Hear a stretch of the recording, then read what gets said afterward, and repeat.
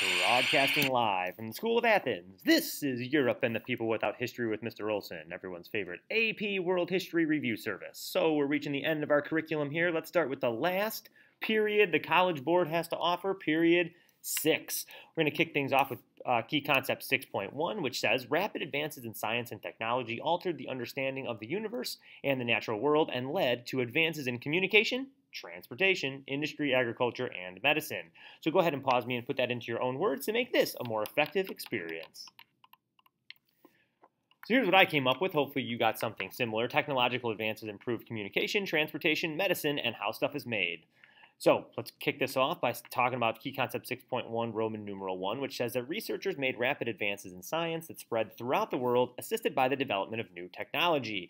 You'll come to find that period 6 is kind of like a catch-all. It's very, very vague because it's very difficult to include the movements and developments in a world that now has over 7 billion people. So the key concepts are very, very vague, and therefore the questions are very, very vague. So knowing a ton of specifics isn't going to necessarily do you a lot of good. You want to learn basic ideas and big developments.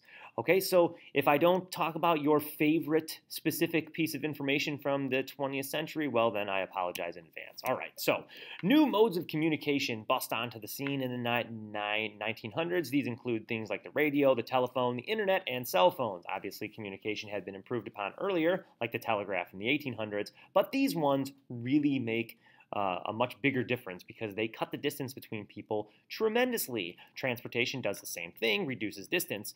Petroleum-based transportation is now the way of the world. Cars, ships, airplanes, all using fuel that is derived from oil and therefore makes people move a lot faster and they can get to a lot of different places.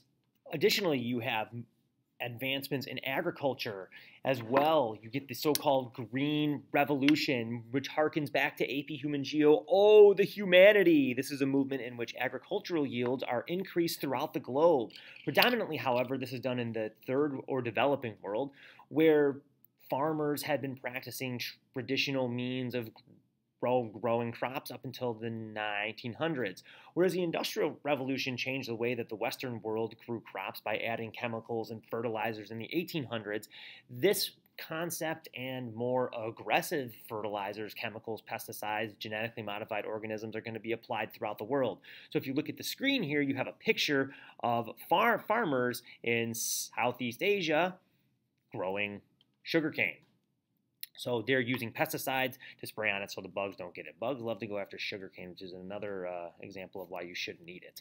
Anyways, the Green Revolution is a huge topic in AP World. It comes up all the time, usually in the form of multiple choice or short answer questions, but I wouldn't put it past the College Board to ask you a question related to the Green Revolution on a DBQ or a long essay. You also see advancements in production. This is epitomized by Henry Ford's mass production, especially implementing the assembly line production mechanism on the Model T. This is a new organizational form which really destroys worker autonomy because, man, you just become a cog in the machine, literally. There are also advancements and innovations made in medicine. You see the universalization of vaccines, which of course is now going away, which is why we're bringing back awesome diseases like measles, whatever. You see antibiotics, which was epitomized by Alexander Fleming and his discovery of penicillin. You see birth control, which will be a topic that we talk about later. But anyways, all these innovations in medicine lead to longer life expectancies. If we can rid the body of harmful bacteria and pathogens, well, people can live longer. We also see innovation in energy technology.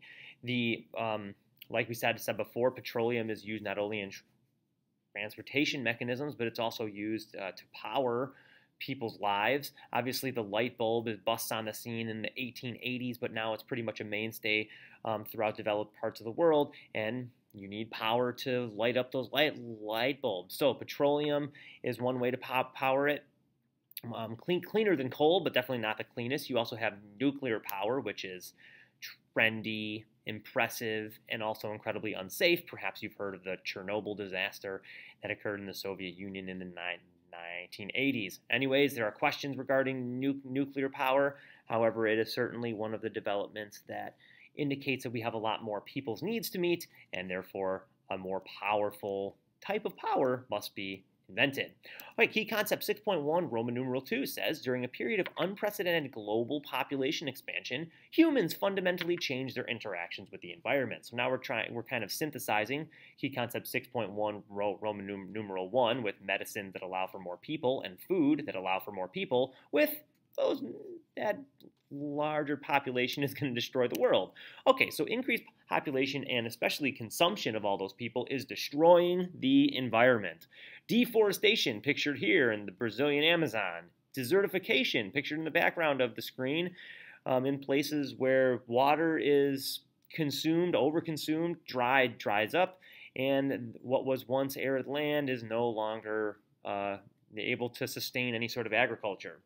You also see through pollution the onset of global warming and climate change. Perhaps if you believe that thing, the College Board believes that thing, so you should at least take it into consideration.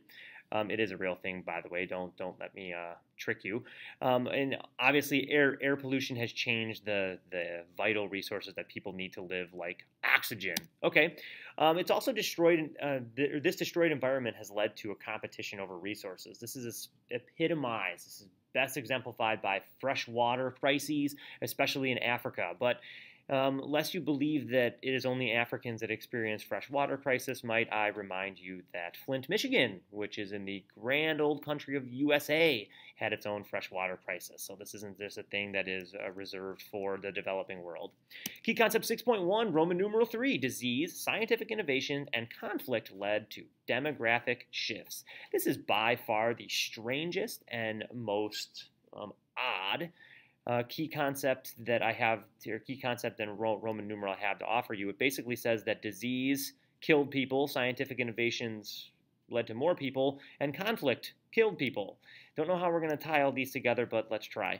Okay, so diseases bust onto the scene in the 20th century, and since there's more people available to impact, diseases have an increased impact because they have more potential victims. So there are some diseases that persist.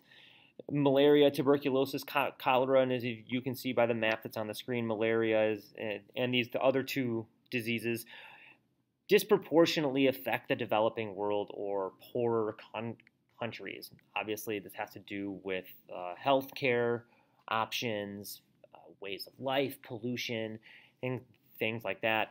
But it's important to keep in mind that some of the older diseases that have been eradicated in the Western or developed world are still happening in other places, which just goes to show you the world is not an equal place. However, we get new diseases that bust onto the scene.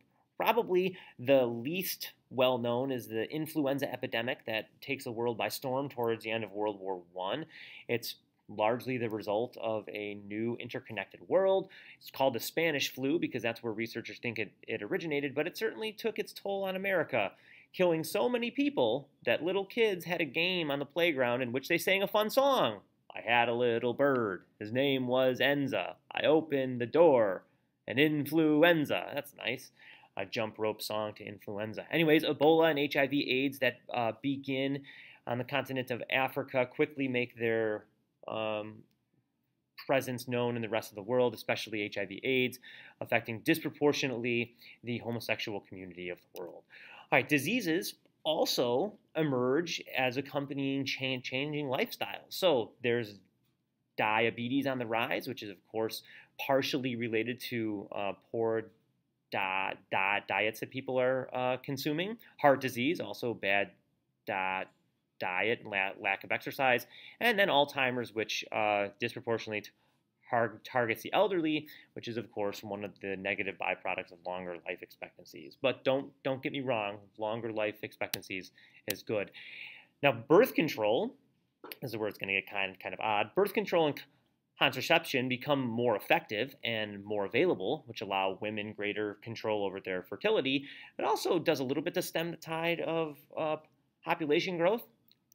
Stemming the tide of population growth, though, also big contributor to that is the total war phenomenon that took the world by storm in the early 1900s. I don't think we need to review this as it's going to be a big topic in the next video, but I do want to remind you that total war was participated in by democracies too. That means United States, England, France. They dropped firebombs, they dropped atomic bombs. They bombed Vietnam. As a little disclaimer here, this is the weirdest grouping of information ever. Thank you, College Board. Anyways, that is how you reach nirvana. This is your Buddha, signing off.